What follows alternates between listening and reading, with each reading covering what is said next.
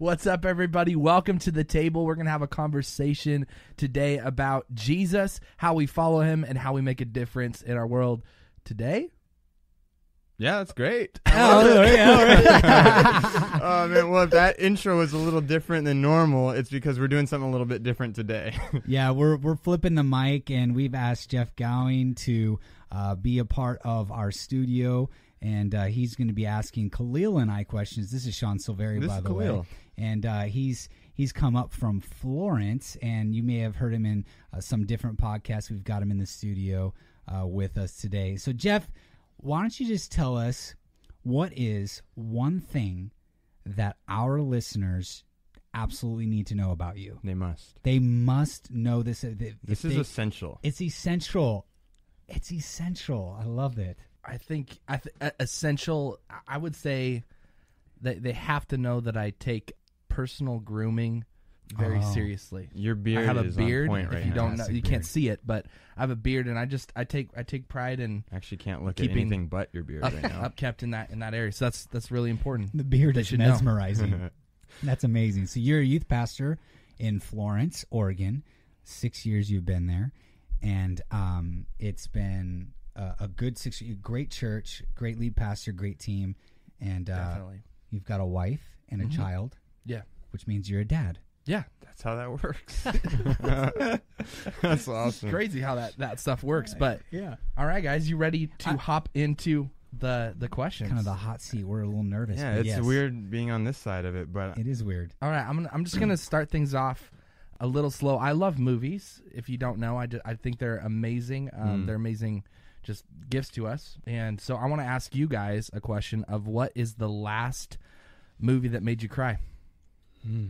Okay, so I'll start it out You were because Khalil quick. doesn't Yeah. cry. I don't. And I don't really either. Impervious. The last movie, and all of our listeners who have watched this movie will know, I cried in Avengers Endgame. Which part? Well, not if I'm spoilers, going to but- spoil it, it was toward the end. Okay. I understand. With Iron Man, and I don't know if I even have to say any more than that. You If don't you have haven't to. watched it or you don't care to watch it, that's okay. It won't be spoiler, but And people who haven't will go, what happened? yeah, and then they'll wanna know. check it out if you haven't. Hey, thanks a lot, Disney, for sponsoring. Oh, man. That's awesome. Yeah. Okay, for me, I can't think of the last movie I cried at, but the one that I cried on many times, and to this day I still get choked up, is Gladiator. Right near the end. That movie is one of my favorite movies of all time, cinematic masterpiece. And and I don't want to say anything because, and I want to go on record right now, just go watch it. Everyone should watch it. Yeah, 1999 or 2000. 2000, I believe. Yeah, I think you're right. Great So movie. there's a Russell lot of- Crowe.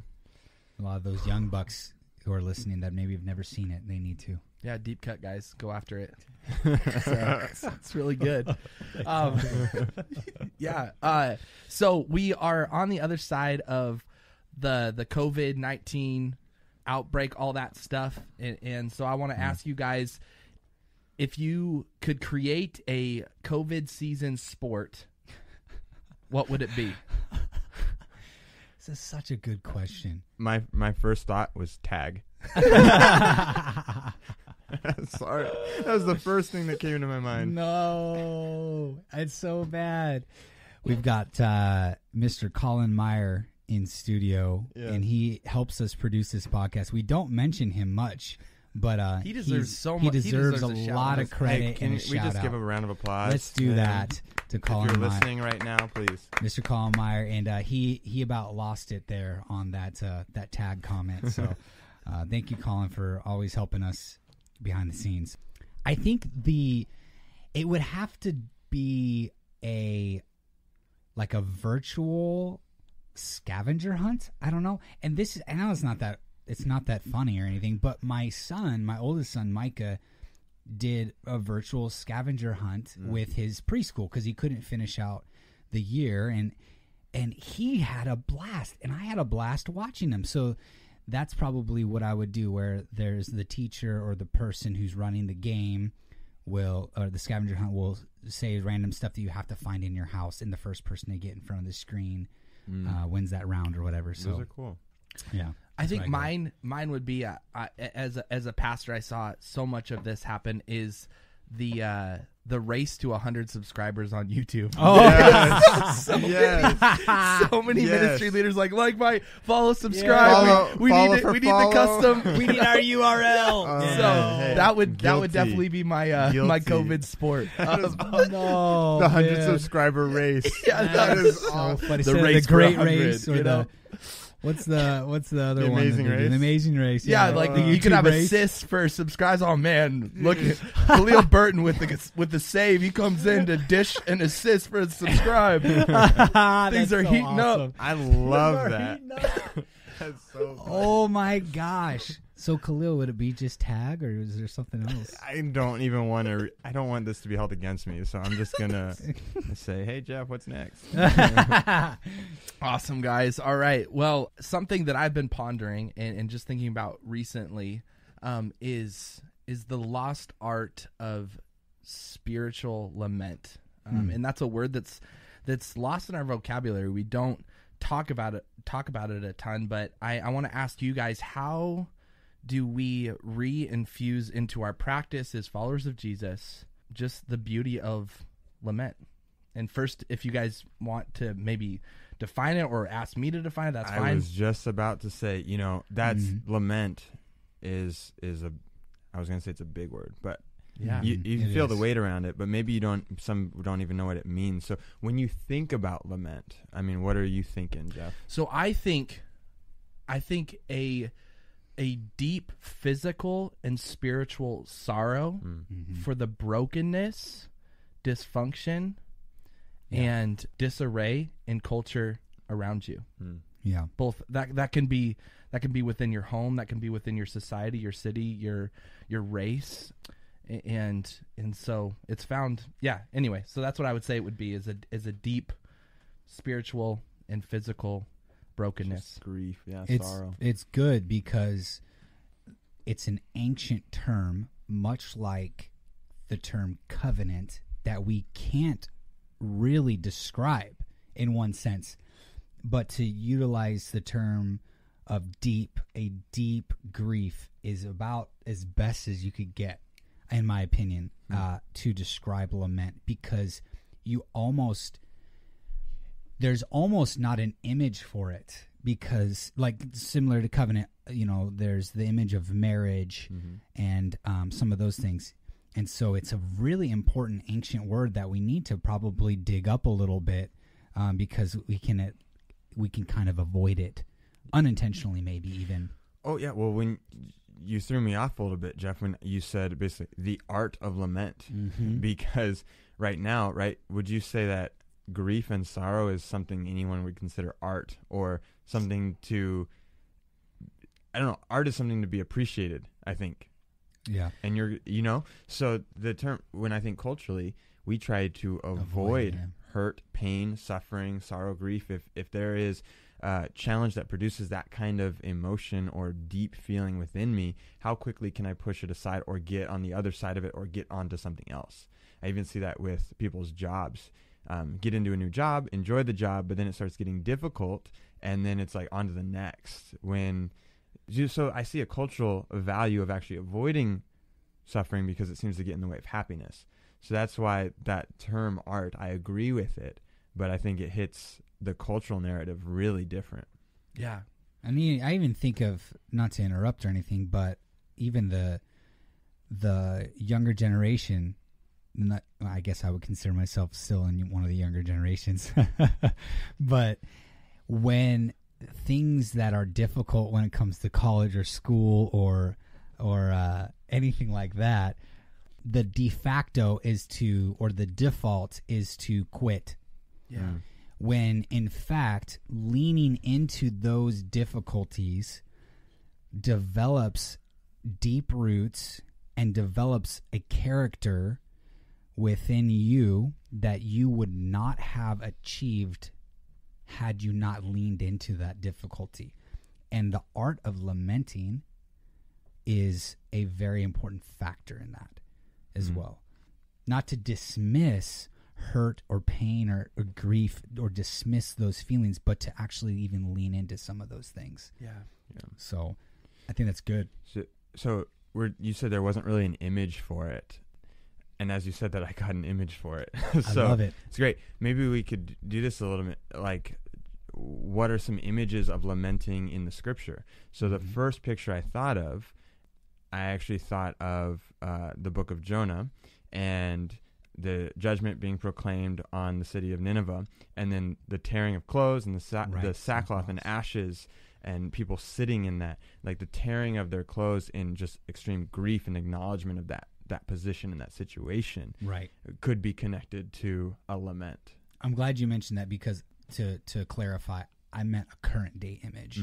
But yes, we always want to go back to the scriptures, and absolutely that sackcloth and ashes upon our heads and things like that in the scriptures. Jeff, what images come to your mind? Like modern day? Yeah, either way. Modern day, maybe even in the scriptures. Or well, I just see in the scriptures, I look at Jesus and his compassion for people drove him to act more than just feeling bad and having sympathy. And that's where I think we can get to this a little later, but I think, how do we respond? Because lament is more than just a pity party where we just sit in passivity towards injustice, towards brokenness. We pause in it and we sit in it, and I see Jesus, but we also act. We go to action after that. And I see Jesus both looking over Jerusalem and crying and weeping and saying, oh, that I would gather you and that you would come to me, and like lamenting over the lostness of Jerusalem and their defiance. Yeah, and you go to Jesus and in I think it's John 11 where Lazarus is dead. Yeah.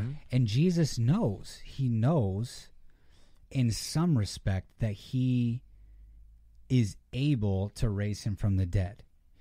And yet he sits in the grief with so good, and then acts upon, it's like empathizing on a grander scale, like entering into the grief even of someone else, and maybe not even our own grief, but someone else's grief. Here recently in Albany, Oregon, where we are, where we record and where Khalil pastors at, a pastor's wife passed away very suddenly, and there's a lamenting that's taking place over the last couple of weeks within our entire community, because the church and the lead pastor and he and his wife, they're such great people. They've done such great things for this valley that they've really, it's caused the whole city to lament and enter into that grief and to empathize. And that would be actually a really current day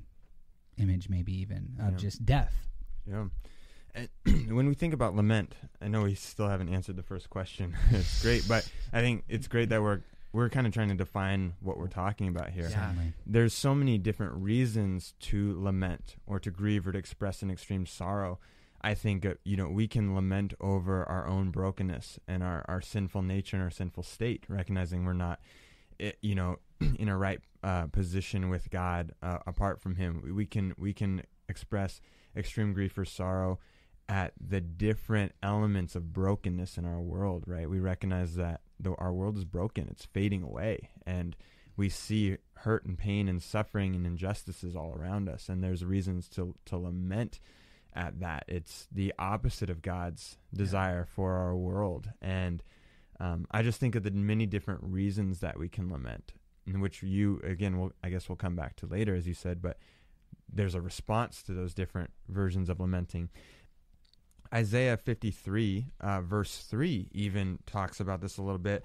When you use the definition sorrow, speaking of the Messiah, it says he was despised and rejected by men, a man of sorrows and familiar with suffering.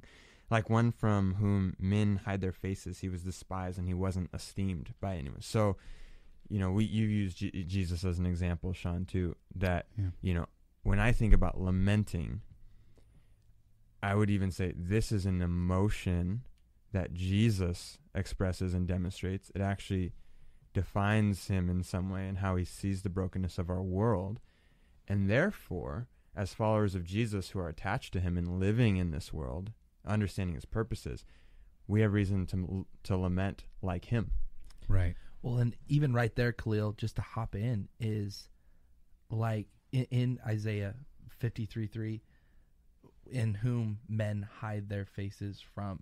Isn't that just the definition of us, that we don't like to lament? We don't like to sit in the place of sorrow, or when people are even sorrowful. Like we go to Romans 12, rejoice with those that rejoice and weep with those that would weep. We're really good at rejoicing. I'm great at the rejoicing part. I'm great at the celebration part. I'm great at, like, invite me to all the parties. Let's go.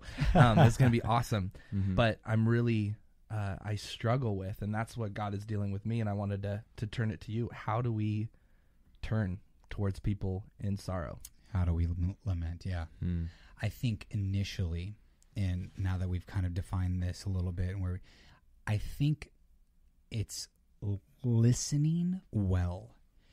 Even if the person who is in grief is it's something that you don't necessarily even agree with. Like, I'm with you. Like, I'm kind of a, hey, dude, suck it up, let's go.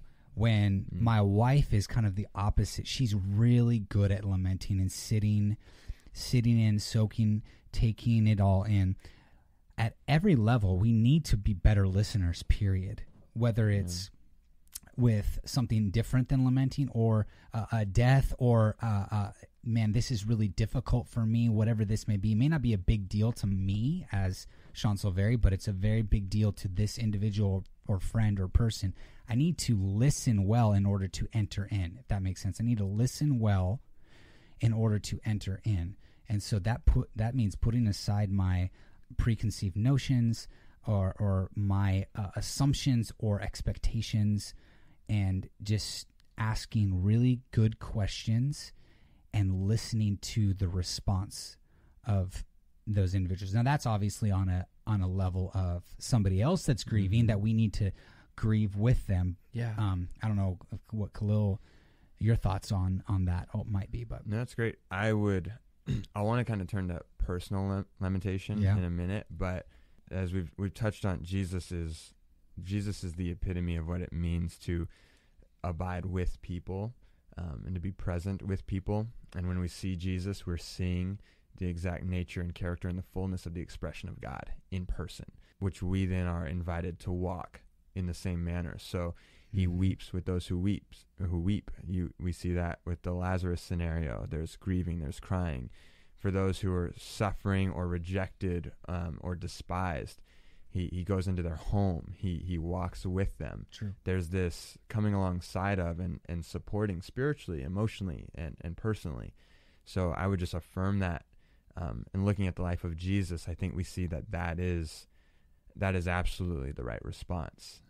Personally, when I think of lamenting, it's not something that I necessarily like to do either. I tend to be just keep going, keep moving kind of person. So, and then eventually it'll catch up to me and it'll take place.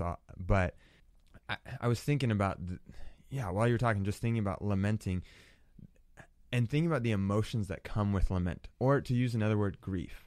So there's a whole book in the Bible about lamenting. It's called Lamentations, and it's literally lamenting over the destruction of Israel by God's hand. And it's this recognizing that it's happening because of the state of the people. It's God actively doing it. They don't complain that God is doing it. He's righteous in doing so, but there's still a sadness and a grief and even there's a worry in Lamentations. I see that maybe God won't even restore them, and there's just a lot of emotion in there.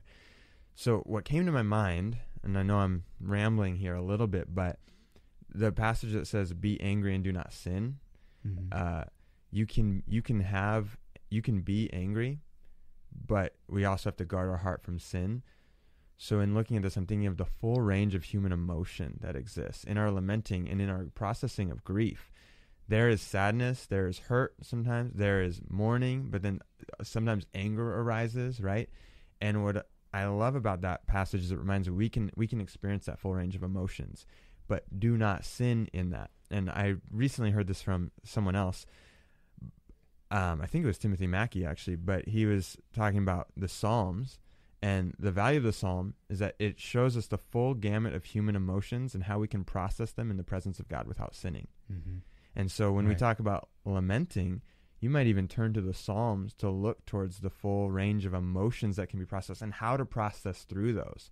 Something I see in there is from David and the psalmist is recognizing current positions. Sometimes there's worry, there's fear, there's anxiety, there can be depression expressed. Sometimes there's even anger or a questioning of God, why this is happening.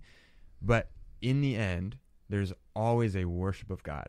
It's almost like a nevertheless, man, I'm going through this, I'm experiencing this. Why? How? What are you going to do? Are you going to show up, God? What's going to happen?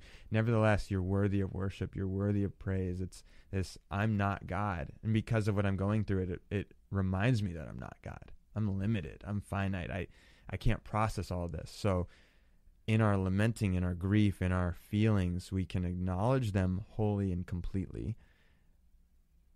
But I think in some way, those emotions are meant to lead us closer to God. Right. Yeah, absolutely. Right. To give us a greater understanding of who he is. And so the psalmist demonstrates that in that those emotions draw him into the presence of God. Yeah. And actually lamenting is an art that is actually creating within us the people that we were meant to be, that Jesus has created us to be, that God has created us to be. And so it's actually a very intricate piece to that, to what I would call transfiguration or morphing into the person that I was meant to become from the very dawn of the age, Genesis 1 and 2, that we were meant to be this person that mirrors almost, obviously with our own personalities and distinctions, but mirrors Jesus and who he is and what he accomplished. And David Hertwick and others have said that the gospel is bad news before it's good news. And so do I actually lean into that I am a broken, flawed individual at my core, while at the same time I am an image bearer of Creator God, which is really good. And so am I actually grieved by my own sin, shortcomings, my flaws, and my brokenness? Or do I excuse those things and go right past them without thinking twice about them? Or a third option, am I just under a pile of shame and guilt because I am somebody who is flawed and have shortcomings and the sin that continues to pull me away from the image of God and what he has for me? And so to enter into grief and lamentation is in fact a helpful way to fight against shame, guilt, shortcomings, and allowing those shortcomings to overwhelm me. And so I know that might be a little, kind of a little off track, but, to lament actually is really important on a personal level, that it actually draws me closer to Jesus, as Khalil said, and it helps me fight against sin.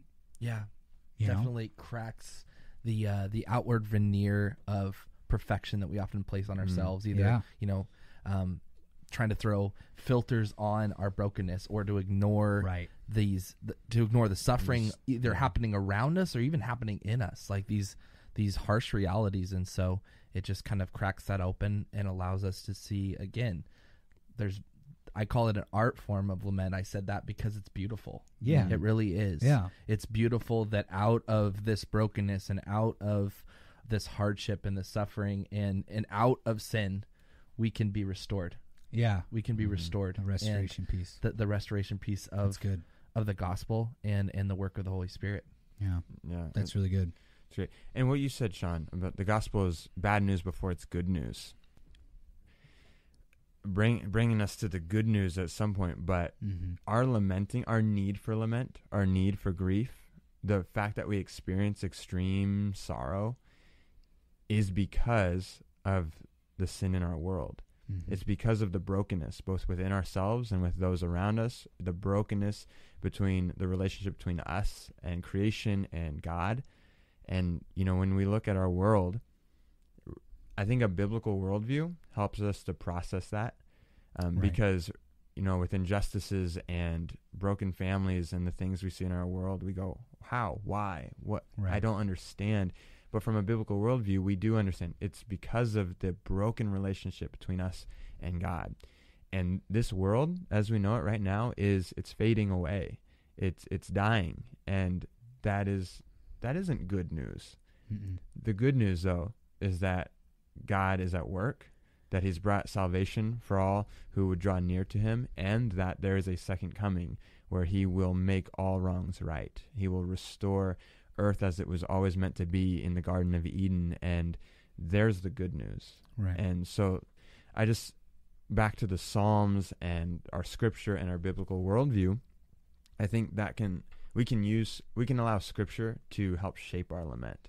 Mm-hmm. And in my processing, I really draw off of that model that David exhibits, where express the full range of emotions, acknowledge them. God can handle them. Let the Psalms show you how you can do that, and then let them also show you that at the end, it should lead us to a worship of God, a closer relationship to him in the midst, and more of a dependence on him. So that's kind of how I process whenever I'm grieving or I'm praying with God. I do come back to acknowledging who he is, and that puts things in perspective, Yeah. I don't know if that's originally what you were getting at, but I think the conversation has just kind of led us to this place, and it's awesome. So what about you? Any perspective that you have on this that we kind of haven't touched on, or you just see from another angle? I would say all that you guys are saying has been right on, and I feel a similar expression of that. I think where the tension for me is this wrestling between being passive and then how do we act out of lament, more than just feelings but action, and not acting so much out of our feelings, because sometimes that can be in a like that's who we are. But I know that when I interact out of emotion, most of the time it doesn't go well. As a married person, in my relationships, when I let emotions lead, it doesn't go well. So I guess I'm trying to discover how get really practical. Where's the action come in, more than just the sitting and the stillness and the reflection? It's a great question. Yeah, and I had a couple of thoughts that just left me, but one is, do we actually sit in silence and allow the work of the Holy Spirit in our life? So getting really practical, do we set aside time within our weeks to sit and be still? To Khalil's point earlier, to really all three of us have said this, we're go, next thing, I'm going to push through, I'm going to push past this. And so it's very countercultural, especially in the Western world, to just sit in stillness. Psalm 46:10, be still and know that I am God. I'll be exalted among the heavens, I'll be exalted among the earth. And then verse 11 is really good too, but I can't remember it right now. That we would just sit in stillness and allow the Spirit of God to do deep work in us. What I have found is oftentimes brokenness in myself is revealed, so I need to ask for forgiveness to somebody. I need to reach out to someone and see how they are doing, and then sit in silence with them. I look at the book of Job, the character in the scriptures. The one thing that his friends did that was good, pretty much the only thing, is they sat with him in sackcloth and ashes and didn't say a word. When they started saying words, they started saying the when wrong they things. started saying words, and to Jeff's point, how feelings can easily mislead us and misguide us, that's where the problem came. And and another practical piece of that is to sit in silence and cry with one another. Maybe you don't cry. I'm not a huge crier, like I said it, but you just sit with that individual. The power of presence. Yeah. That is a big piece to the art of lament. The person, maybe it's you. Maybe you're the one that's lamenting. So it's a phone call to a friend, and it's saying, hey, can you come over? Can you just sit with me?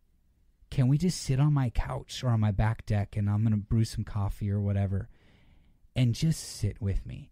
I just need, that connection piece and community, how we are all on mission together. We are a people that are on mission with Jesus together, and I just need presence. I need that power of presence, and to be bold enough to do that. Yeah. And say, you know what, I'm confident, and I want to act this out. I want somebody with me, or I need to be with someone. That's so good, because it's both ways. One, I need to be bold enough to ask, to invite people into my sorrow, into that, not hide it, not just be in isolation. To invite people, but also when we're being invited into that space of not trying to fix it right away, just sitting. And again, you said it, Sean, earlier, is that when we sit in silence and we look to the Holy Spirit will reveal to us the action that will glorify God, and that will, again, bring about a greater picture of who Jesus is in the gospel. Certainly. No, it's so great. And when I think about, when we do sit with people, when I do, I tend to want to speak quicker than I should. Yeah. And if I'm honest, it's probably just because it's uncomfortable for me. Definitely. Someone else is grieving, someone else is hurting, and it's just uncomfortable to sit. Yet on the flip side, I think back to seasons where I have been in true grief and maybe anguish or lament, and I don't necessarily remember the words that people said to me, but I do remember who was there. Right. I remember who was present. And if that's one thing that Jesus is always present. Yeah. So good. And maybe that I'm processing that right now. How we abide with people. Maybe it's not the words. Just be present. And in being present, we are being Jesus's hands and feet in that moment. Yeah. That's really good. There are a couple books that came to my mind. Ooh, nice. In regard to pain and suffering too. So one of them, Sean, C.S. Lewis. The Problem of Pain. Sorry, I just stole that from you. No, it was a handoff. Oh, sweet. Yeah, The Problem of Pain. It's been a while since I've read it, but I reference it often.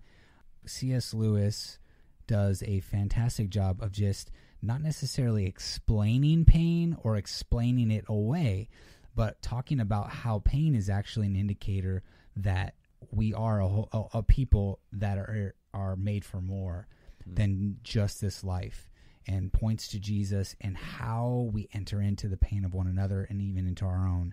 And so he does a great job with that book.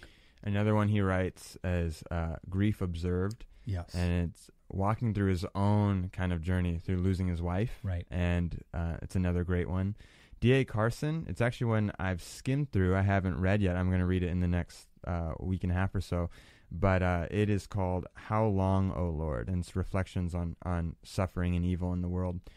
Timothy Keller also writes one, Walking with God Through Pain and Suffering. Yeah. And so that one's a little bigger. It's a little bit more work. But there's just some good references, or maybe some good books if you are listening and you want to continue on this conversation. What I love about all of them is, in some way, Timothy Keller's title captures it the most, but they're about walking with God through that suffering and that lamenting and that grieving. God is not absent. He is with us in the midst and walking alongside us, and we can learn how to do that with him. So, dude, great topic. Yeah. Great questions, Jeff. Thank you. Yeah. Thanks, guys, for inviting me on. It's been fun. Yeah, this is what it's all about, right? Right. Welcome to the table. Different perspectives and coming together and just having these conversations. As we always say, we're all doing life here for the first time, but we're all trying to grow in our relationship with Jesus, be more faithful followers of him, navigate the uncertainty and just the confusion that can be our world. So we hope this conversation has been helpful to you. If you haven't subscribed, go ahead and click that subscribe button. We'll also put some of those books in the show notes that Khalil and I mentioned. And until next time, thanks for listening. And who are you inviting to your table?